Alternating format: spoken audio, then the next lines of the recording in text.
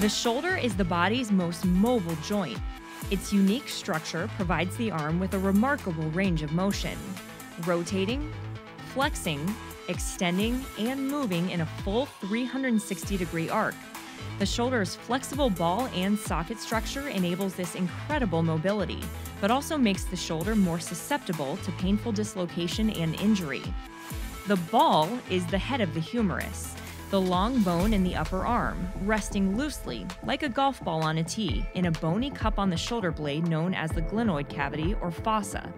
The fossa is rimmed with a rigid, donut-shaped cartilage called the glenoid labrum, which acts to stabilize the humerus in the cup, and two fluid-filled sacs called bursa provide cushioning to reduce friction and enable smooth gliding action between bone, muscle, and tendons.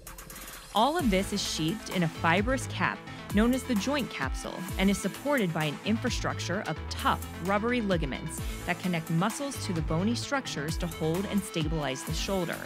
This complex structure of the shoulder joint can lead to injuries like dislocations, tendonitis, and connective tissue stress that causes laxity and tears.